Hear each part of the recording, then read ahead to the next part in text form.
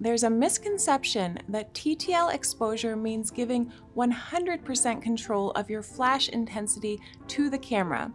Let's talk about using flash exposure compensation to enhance your images. Don't confuse flash exposure compensation with exposure compensation, which is used in the camera's automatic and priority modes.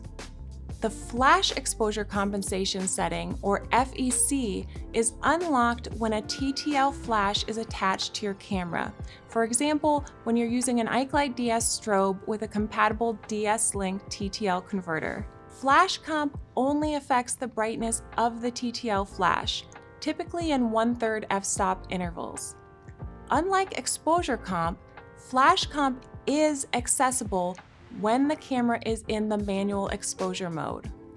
I might dial it down to give a little more depth and moodiness to my macro photos, or dial it up to give a bigger pop of color on a wide-angle reef scene. Since you're still in TTL, the camera will continue to reevaluate the flash metering with every shot.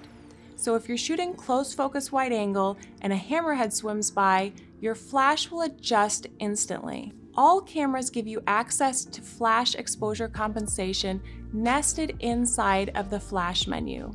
But I recommend learning how to access it through one of the quick action menus so you can change it quickly and easily on the fly. On Canon, you can find it in the Q menu. On Sony, you can add it to the function menu. On Nikon, add it to the I menu.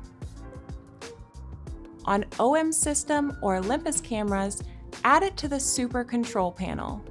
With our DS-Link converters, you can add the power of TTL with flash exposure compensation to a wide variety of camera systems.